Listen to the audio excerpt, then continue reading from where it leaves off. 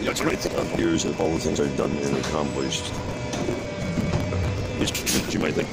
And then I reflect on the conversations I've had with other people about my iconic. I've been was the voice of influence them to do high or do certain things.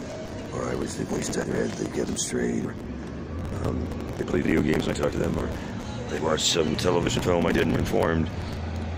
It's been a true honor and a privilege. But some of those iconic memories I have are when I do stuff that is so polarized. It can be in the top most loved and hated things of all time. Something unspeakable about injustice in government or humanitarian rights. Or even if I've done on Saturday Night Live, I'm one of the actors in Saturday Night Live, who has the distinguished honor of being number 4 and number 5, the top 5 most loved and most qualified months alive in Nbc history.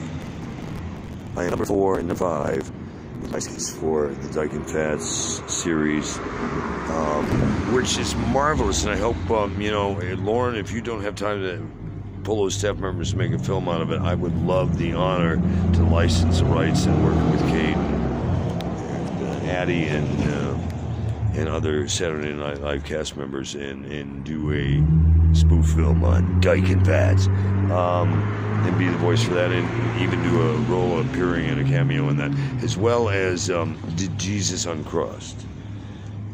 They are the top 4 and 5 where we pissed off everybody from Christians to religious holy rollers about the end of time by airing DJESUS Uncrossed. He's back, he's pissed. I never knew Jesus used the N-word so much. Or DYKE and Fats, Dick and Lacey spoof about 2 lesbian cops in modern day. It's time we learn to coexist, laugh to get along. And Lauren Michaels, you're brilliant at what you do. May you always be blessed in rock and roll heaven. And thank you for the honor, the privilege to work with yours and to just learn from your iconic movements in the industry. And God knows I need help producing this concert for World Peace. I love you and the guests of Saturday Night Live to help me blow it up this October and rock the vote.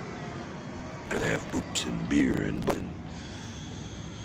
drug, sex, and rock and roll over World War III, because no one wins World War III except the boobs who are pushing the buttons and the boobs making the bombs, and the rest are gone. Life is more like the Matrix than they told you. Wake up, sheeple. It's the end of time. If you don't learn how to coexist, you're gonna blow this ticking and come. And then isn't it interesting that the Asian virus and its name on it to fuck with Corona beer? That pisses me right the fuck off, Trump.